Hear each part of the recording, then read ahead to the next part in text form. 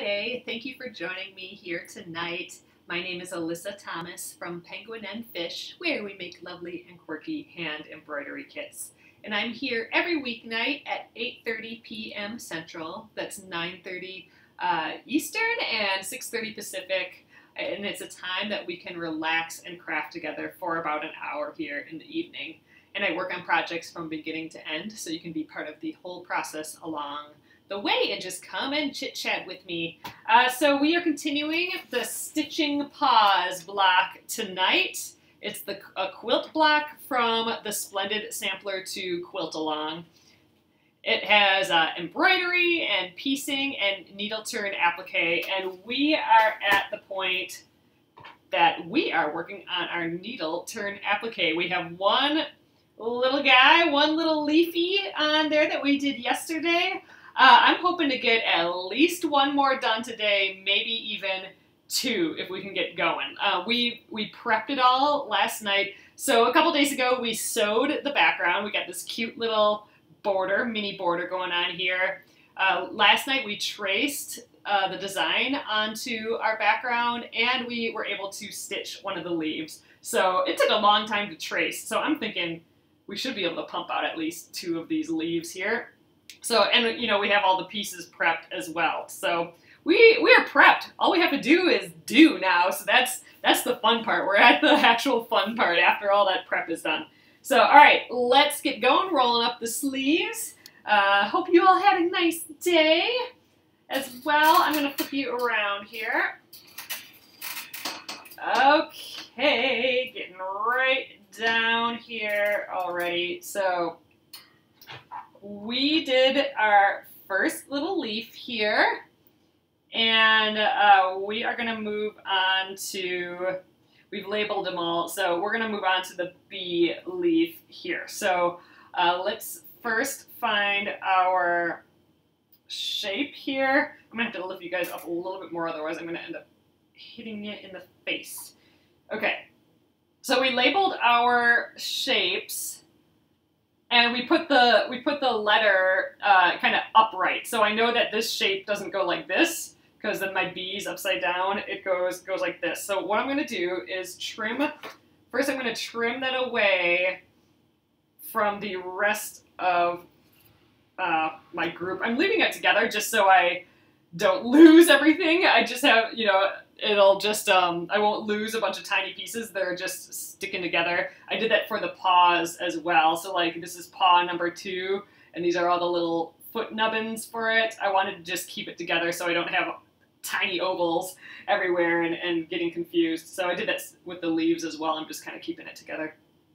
Okay, so I am going to trim this to a little shy of a 1/4 inch allowance, in between a 1/4 inch and an 1/8 of an inch or so. Probably a little bit closer to a 1/4 of an inch. Yeah, I'm about right in the middle there. 3/16 of an inch, how about that?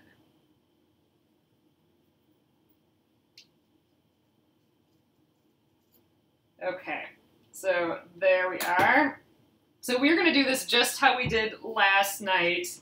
I didn't watch any new YouTube videos or anything like that, so we're just going based on how I've been kind of doing it in the past, which seems to work just fine. All right, so again, my bee is up right there, so I know it's not like this, it's this way. And what I'm going to do is I'm going to try and match those lines, the lines of my background with the lines of the front. So I'm just kind of peeking underneath, and I'm basically lining up the 2 points of the leaf. Okay, that looks pretty good. And then I'm going to grab just an applique pin. You can use a different pin. Some people actually use some glue to tack it down, but I am doing it with the pin tonight. And I'm going to just throw that in there. I'm going to actually put it kind of low because I'm going to do this top area first. So just so it's more out of the way, I'm going to put it right here. Okay, so now we can start stitching. I am using that size 11 straw needle, or Milner's is a different way that it's called Milner's or straw needle. And all that is just a longer needle with a small eye and a sharp, sharp point. This one's very thin, which I like for Needleturn applique. The size 11 is a thin one. So size 11 Milner's or straw needle, and I have links here if you want to just look that up. It's just a little easier to stitch when you have a longer needle. We have done it with just a normal, shorter sharps needle, but I do like the length and I do like how thin it is. Those are the two features, and it's just super duper sharp, which means I sometimes stab myself, but it does go through the fabric really nicely. Oh, Gail, it's storming in Fargo. Oh man, that probably means it's coming our way. All right, and I'm going to use my 50 weight thread. I've heard people say that they actually prefer 80 weight thread, which is even thinner, and I can understand why. Just like a thin, strong thread, like an 80 weight cotton thread like this, I can see why people would like the thinner thread. Just the thinness of the needle, the thinness of the thread, that's just going to make more delicate stitches with smaller holes. But, you know, I think what we're doing here is totally fine. So, all right, I snipped off about a foot or so. Actually, probably a little bit more. I probably have more than I need here. You know, really, I only need enough to go around these little shapes. But I noticed that if I have too little thread, I keep accidentally pulling the needle off the thread. So a little bit more than I need, but not so long that I feel like it's going to get tangled and everything else as we go along here. So, all right, I'm going to just tie a knot in the end here, just wrapping around the needle a bunch of times and then pulling it through. I'm sure there's a better way to do that. I haven't mastered that little twisty twist to get a knot. So we're doing it that way. All right, and I want to start this. Let's try doing it on the, well, I'll start by holding it. Last night I tried stitching by having it flat against a surface, and I do kind of want to try that again. But I think we'll start with just, or maybe we'll do this whole thing holding it. It's actually a little bit more comfortable for me to hold it, just because I'm not used to having it on the ground. And actually, I think my table is a little too tall for that. Like, I feel like I'm hunching my shoulders quite a bit. I would have to remove, I have my sewing table here yet. I think if I remove that, then I'll be a little bit lower. So maybe on Monday, when we come back to this, I'll try it on a lower surface. So I think tonight I will start up a little higher, just by holding it instead of laying it flat to work. All right, so I'm going to start kind of in the middle of this first kind of long edge. You don't really want to start at tight curves, so I wouldn't want to start like right here on this piece, for example, and I don't want to start at points. So I am going to start at just kind of this almost flat, but not quite edge here. And we're going to start by just folding the edge under to our blue line that we drew on the top of this fabric. And we're going to match that line with our background line here. So I folded it under. You can use your needle. Your needle is turning the thread a little, or the fabric. And it's Needleturn applique, and I'm matching up those two, the foreground and that background line. Then I'm just going to come up from the back and go through both lines, and I'm just catching, you know, a couple threads, just barely, like maybe 2 threads of that folded edge there. And to hold that in place, I'm going to just go around that spot one more time. Here's where I'm stabbing my finger. There we go. I'm just grabbing like a thread from the bottom and a thread from that the top fabric fold. That extra little stitch kind of locks it in place. So now I can let go, and it will be there. All right. So next up, we want this curve. We want to kind of form this curve, and then all we're going to do is tack it down. So I'm going to take my needle, and you can use your fingers again. Sometimes it's just easier to get your fingers in to help fold, but I'm going to try and do it with my needle. I'm going to just fold the edges under.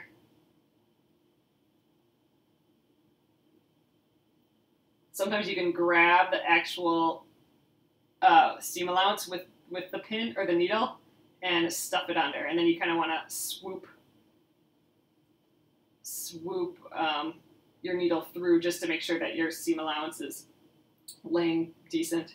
And all the time we're going for that blue edge, that edge that we drew on our front fabric, and we're trying to match that up with the back. So once you have the next little area ready, then you can stitch it down. We're basically, like I said, just tacking this down. So I'm going to go in that same spot, just directly across from where our stitch is coming out of our front fabric, and I'm going to go into the back fabric. So just kind of almost the same hole there, like that. And then I'm going to come up at the same time, about, you know, an 1/8 or so inch away. That'll be our first stitch.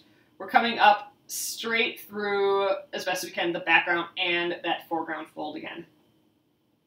So it'll just look like we made one tiny little tack right there. We can pull that tight. And it looks like I can do one more stitch here. So I'm going to go just directly across again. So I'm going in just the background fabric, and then I'm going to come up on through the back and into that foreground fabric, just that hole there again, or the fold, I mean. Oops, and I caught my little pin. There we go. So we got two more stitches tacked down there. So I'm going to just keep going until we've reached that point. There I go. I just folded it under there, and I'm matching up these 2 points, checking to make sure that my curve is still looking kind of graceful, that there's not like weird points everywhere. And we're going to just keep tacking that down until we get to that point, leafy point. I'm going to put like one tiny little stitch here. Sometimes when I approach the points and on curves, I will add a couple extra short little stitches just to hold it down a little bit more. We're going to be stuffing this point, which doesn't have a lot of space to hold fabric. We're going to stuff all of this excess fabric up there.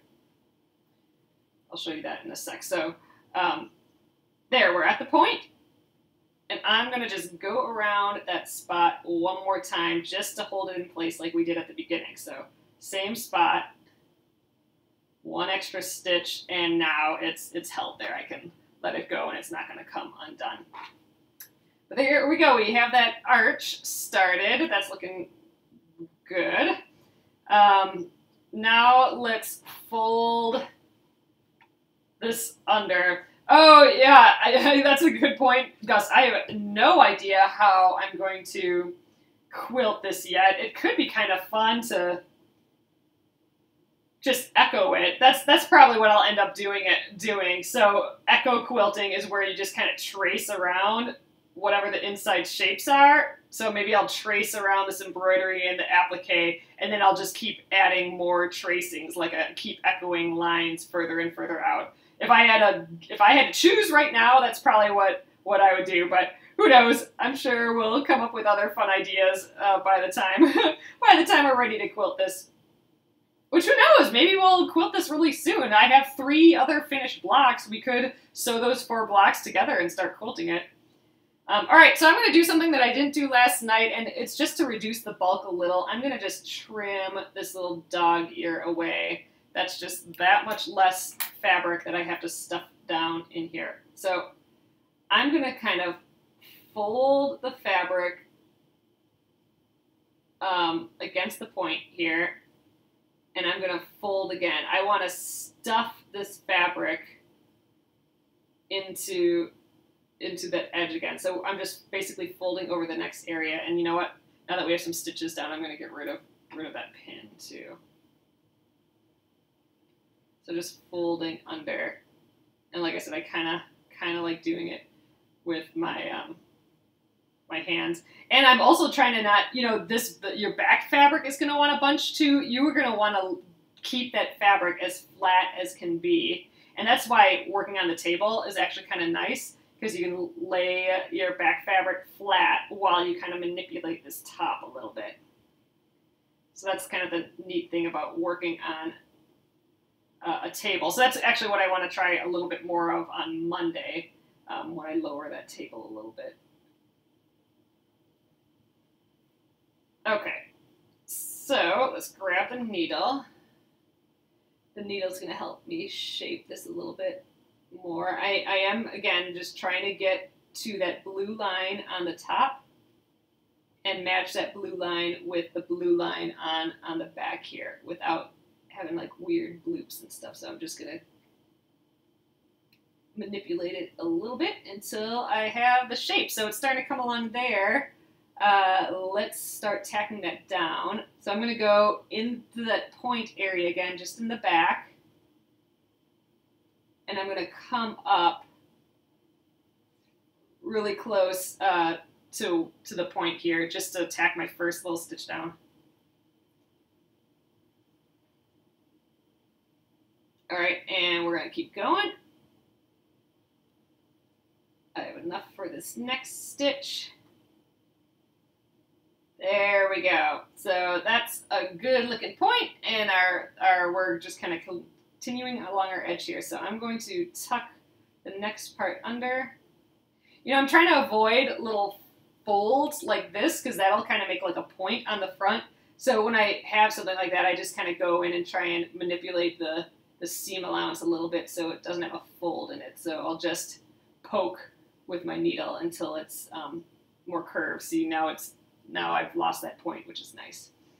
All right, our blue lines are matching up, so let's just stitch a few more stitches down.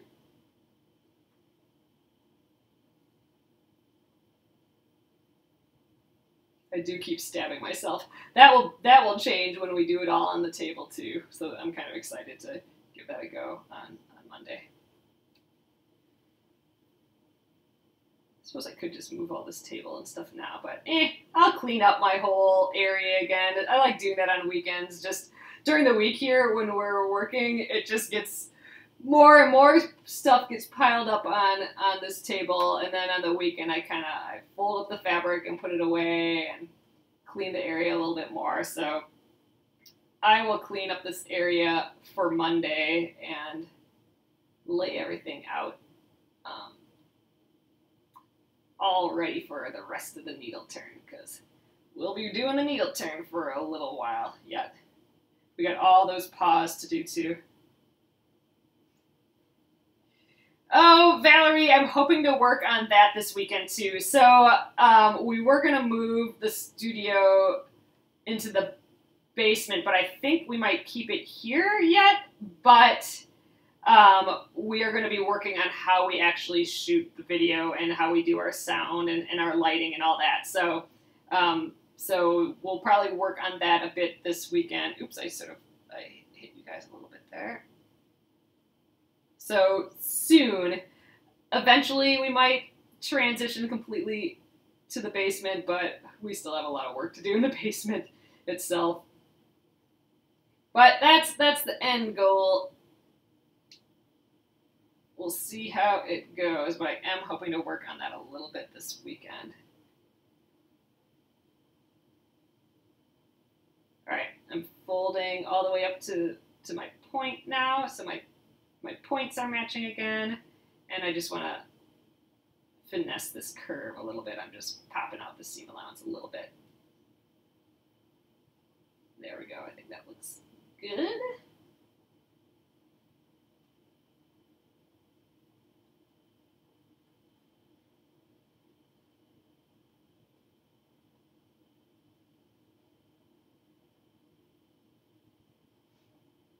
Oh, the tiny paws were a nightmare for you, Patty. Yeah, I'm getting my practice in with these leaves before I attempt the little paw, little nubbins. The reason why something that's small can be so difficult is because you're stuffing so much. Remember, like you're turning all that seam allowance underneath, so all of that seam allowance has to fit in these tiny, tiny little spots, and that can be difficult, especially keeping a nice round shape and everything can be a challenge. So yeah. And, you know, in theory, you can think, oh, I'll just cut away more seam allowance, then there won't be so much stuffed underneath there. But if you cut away too much seam allowance, then you don't have much to fold underneath anymore, and it starts fraying and everything. So that can get difficult. Oh, Ashley, say hi back. That's fun. All right, so I'm at this point now, and I'm going to go in that spot. I'm going to do that double, I'm going to do that going around again. There we go. That locks it in place again. And we're almost done with this one. Ooh, look how skinny and cute it is. I like this little leaf. So we just have to fold that, this tip underneath again, and then we just have a couple more stitches to go. We can just fold like this whole piece underneath. And I am just going to reduce the bulk here again a little bit. Again, this makes me a little nervous because I don't want to get rid of too much seam allowance that it starts to fray on me or anything. But I think a little bulk reducing is going to be helpful. So I'm going to try and flatten this out first. So I'm just kind of pushing it down like that. And let's try that again, and then folding it all the way underneath, and that's where I'm gonna get my needle again to help me out. Oh yes, Jackie, so you hit the nail on the head. So the puffiness of the leaves, that puffiness, how it's just kind of floating on top of the fabric, and how cute that is the nature of Needleturn applique, and I think it's one of the features that makes it just so dang cute, is how it just like sits on the surface, you know. I just love that. But yeah, it's tedious. Could you imagine doing a whole giant quilt like this? That's kind of on my quilting bucket list, I suppose. Wouldn't that be neat? But I don't know if I really want to start a project like that. But it would be just so fun to like design a whole scene or a whole big thing and then needle turn the whole deal over like however many years it's going to take, sort of thing. I just think that would be just kind of neat. But yeah. Tedious for sure. Having a little trouble getting this fold, so what I'm going to do is just kind of grab the top and we'll just do a little stitch over all that bulk that doesn't want to stay behind there.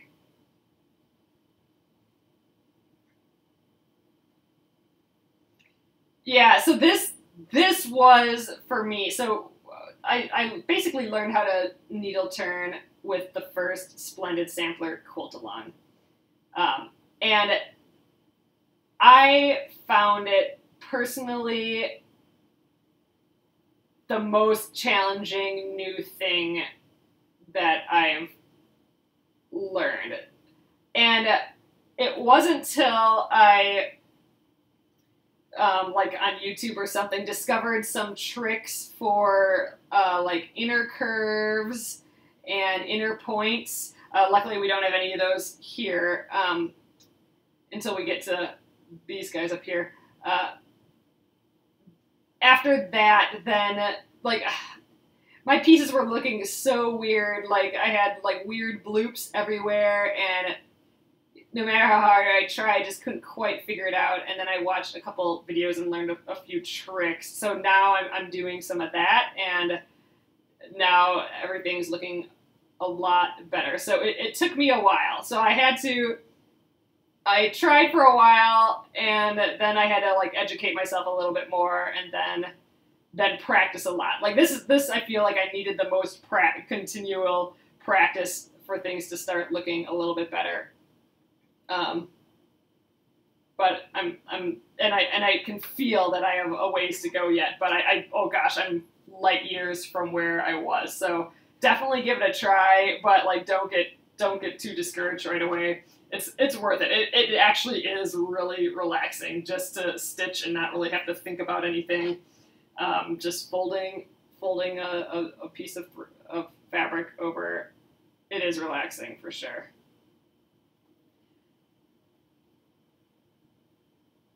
All right, and I'm gonna go to the back again here, and we have this leaf done. I think for sure we can get another one done tonight. Cute! I like this itty bitty one. Cute, cute. Just tying a little knot here. Just trying to grab like a little piece of fabric or something. Actually, I don't know what I'm trying to do here.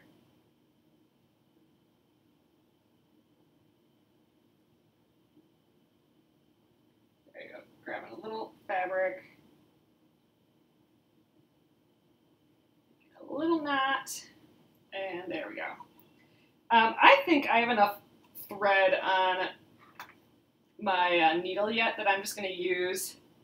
I'm going to use the same thread, even though this is the length that I kind of don't like because I accidentally keep pulling the thread off the needle later. But let's see how I do with a short thread like that. Okay, let's do the next one up. That is C. All right, so here's my C piece there. I'm going to just separate it from the rest. Make sure you don't cut into that seam allowance on the other one. All right, just 2 left.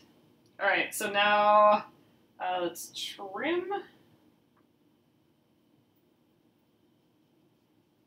Ooh, this may be a little too small at seam allowance. Let's see how we do with it. This is closer to an 1/8 than a 1/4 inch, that's for sure.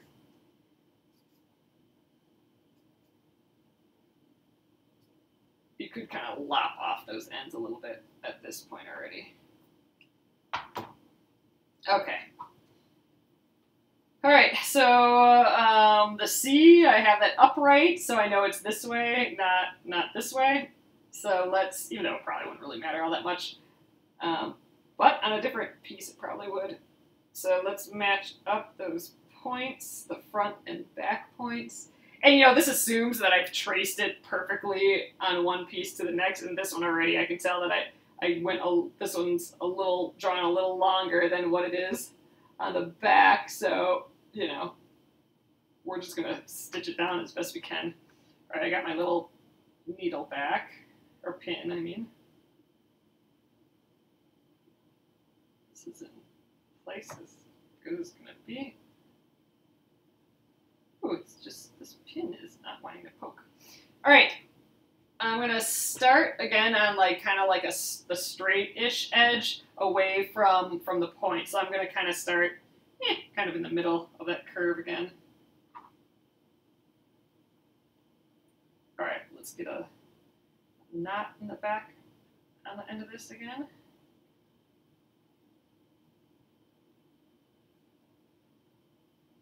Alrighty, let's flip it around again. Flip at the blue line.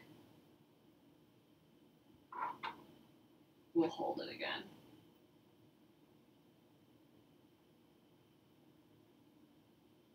And I'm matching up the blue line on the back, and that's all we need to get started. Let's just lock that first spot in place. Going around that same spot again. That's just to get us started here. Okay, there. So that first fold's kind of locked. Now we can kind of, I'm laying it on the flat surface again. We can kind of form the rest of that curve up to the point.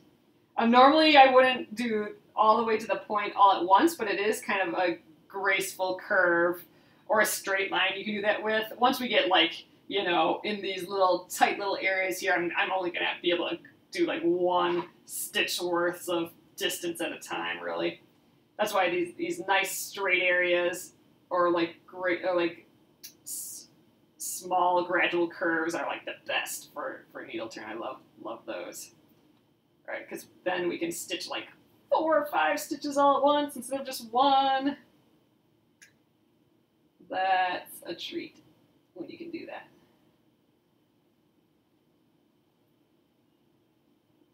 So a pile of little stitches here. I'm trying to keep just those points matched up at the end. And I'm also trying to keep my back fabric as flat as I can too. That'll be easier if I just lay it on the table. But again, I'm gonna try it. I'm gonna focus on that on Monday, because that's kind of a new technique to me. So I'm gonna look up how to do it again and rearrange my space a little bit better. All right, I'm gonna do one more stitch and then I'll do that point area. All right, up to the point.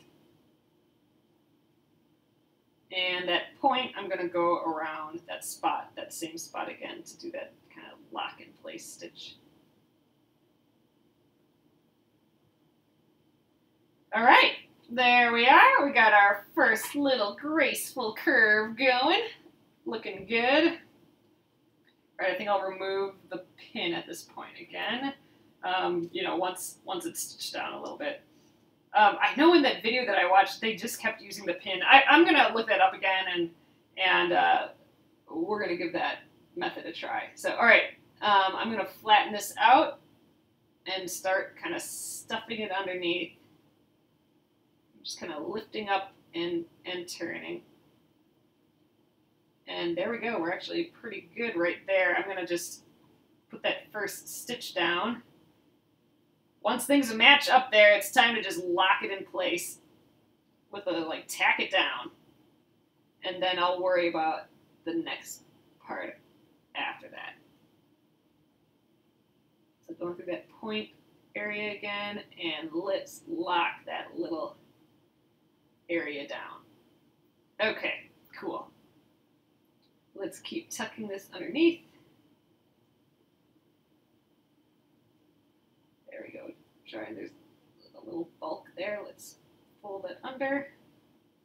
I think we're good for a couple more stitches here.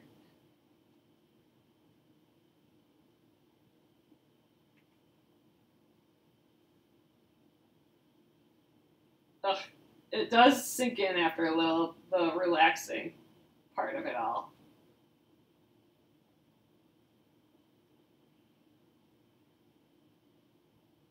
I only got like one thread there. I kind of want to get like 2 threads on the folded edge. All right, that point's looking really nice, actually. Good point there. So let's go a little further. Let's see if we can get like a good part of this curve down.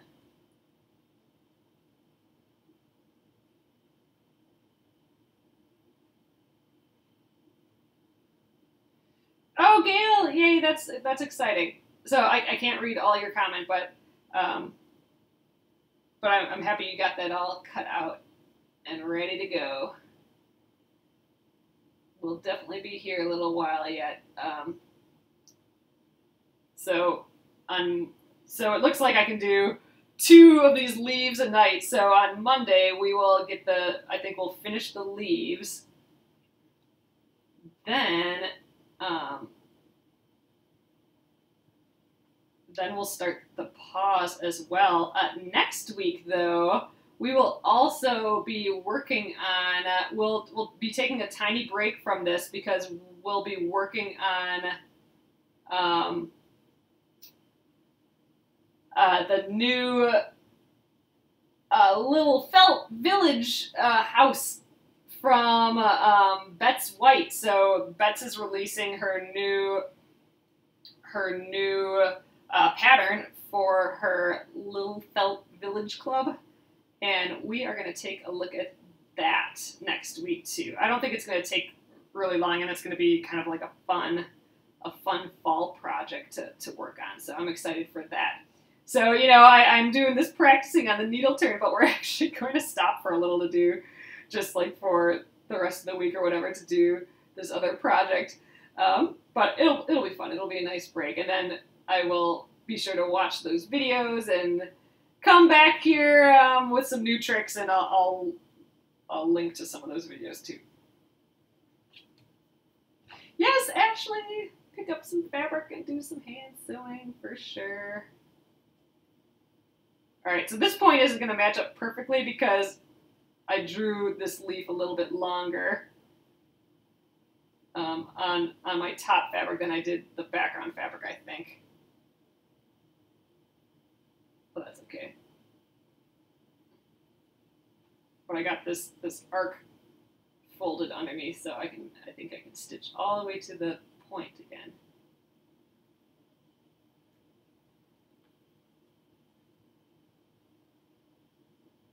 Yeah, and then we just have that point to tuck under, and about 2 more stitches after that, and we have 2 leaves done. And actually, I kind of want to leave those other 2 leaves for Monday, so we might actually call it just a little early evening tonight. The second leaf went way faster than I thought. I mean, I suppose we're not done quite yet.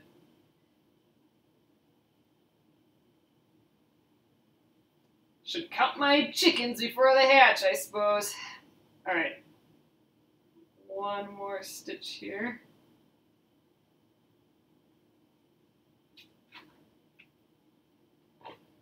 Ooh, that's looking cute. Great. All right, let's, oh, did I go over that again? Yeah, I don't think I did that second stitch. See, I'm already messing up. And if I did, then this is a 3rd stitch, so it's gonna be held extra in place. I must have done it, it wasn't coming out. All right, let's tuck under this edge.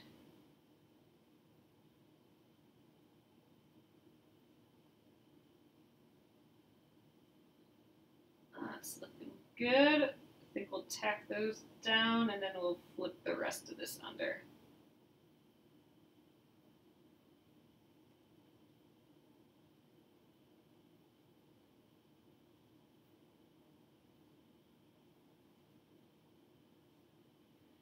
Just gonna switch my hands over.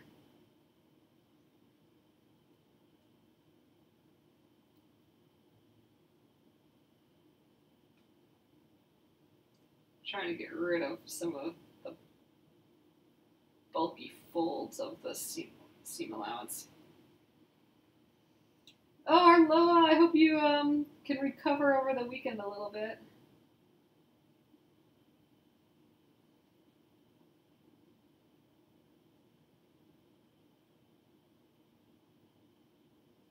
I hear ya. You know, let's give that a try. I am going to get my stiletto in here and see if I can... a little stronger device to stuff this under. Yeah, I think I like the needle better. I'm just trying to get this, I'm just trying to shape this last little point. I got a little fold in that seam allowance that I'm just going to try and ease out of there. Oh, there, that did it. Okay, now we're ready to tack this down.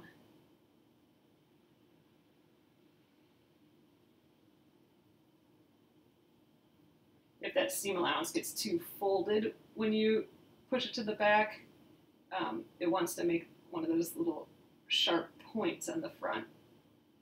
So you got to kind of like get rid of that fold and kind of spread it over.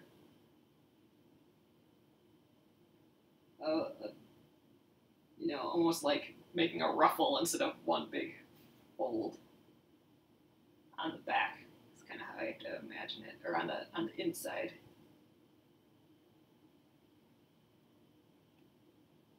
Alright, this will be my last stitch here, and, well, my last, I guess, moving stitch, and then we'll do that one last stitch to hold it in place. You know, I'm still matching up the front line, drawn line to the back drawn line. That's how we know where everything gets placed. And then to the back. Then we will tie this off and see what we got. But 2 more leaves. Feeling good about that.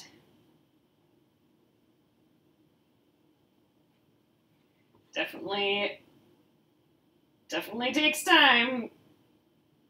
So once we get to the foot, I'm guessing we might only be able to do 2 or 3 of these little paw circles a night too. So, you know, just that's going to take a good week or more just to do the paws. But it's good practice. An hour a day, you know, here at night, and that's a lot of hours put into practice. But there we go, cute. I think that our points turned out really nice for that. Our curves turned out nice. I think we're definitely improving from our first one. So it takes a night to get back into it, I think. But I think that's looking pretty good. And we got this cute little guy here as well. Oh, it's cute. I'm glad we went with those colors. And then the paws, just to like check it out again, will be, let's just like bat this up. The paws will be, well, that's kind of cute like that. What if we just, ooh, this is a fun idea. Just rolling up a piece of fabric. It looks like a rose bud a little bit and just tacking it down at the bottom. That would be kind of a fun idea. But anyway, so this is kind of the color of the paw. So it's all really subtle, but that is how my whole entire quilt is. You know, you could do bright paws. You know, it's very bright colors in the example, but you know, you could have done a bright border. But mine is, I'm very consciously trying to do a little bit more muted quilt because that's my challenge for myself with this quilt. Because I don't usually go that direction.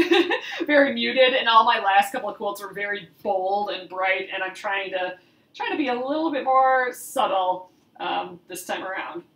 So, all right, you guys, there we are. We got 2 more little leafies on there. Monday we'll finish up these 2, and that's that then. All right, I'm gonna flip you guys around, and we'll call it an evening here. All right, hello again, everyone.